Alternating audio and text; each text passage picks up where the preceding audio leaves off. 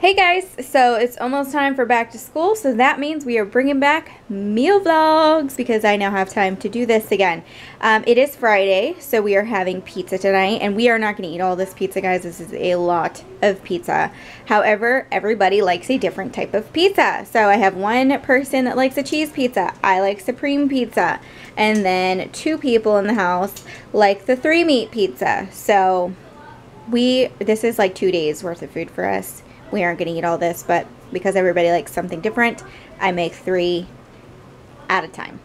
We just have spaghetti, and in the sauce, I will usually put some peppers and onions or spinach, some sort of vegetable in there when we're having a spaghetti day if we're not going to have a salad on the side, and that's pretty much it. I was going to make homemade garlic bread, but the day got away from me, so it just didn't happen.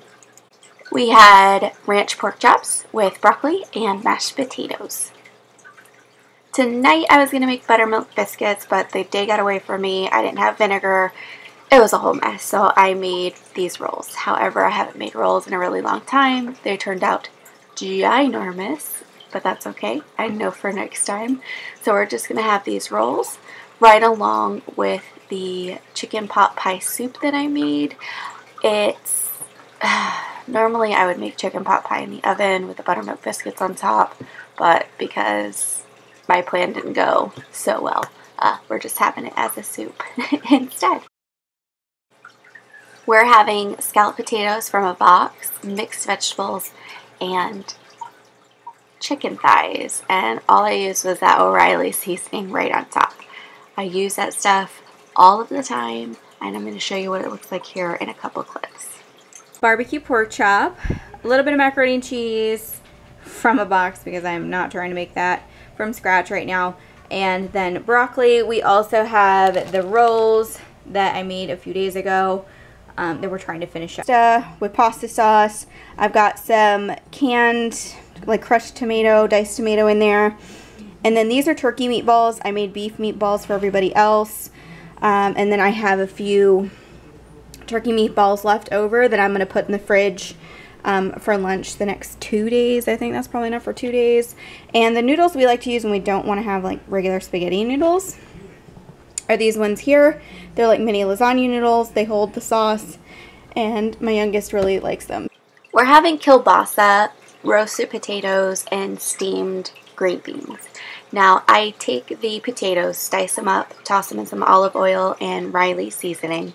Put the kielbasa sausage on top, so that way I don't know, it kind of just helps with the flavoring, and I bake that in the oven for a little bit, and then I just steam the green beans with some butter and salt and pepper after it's done, you know, kind of just toss it together, but I'm going to show you what this Riley's all seasoning looks like, so that way you can look for it in your store. I don't know if you can get your hands on it, but it's my favorite.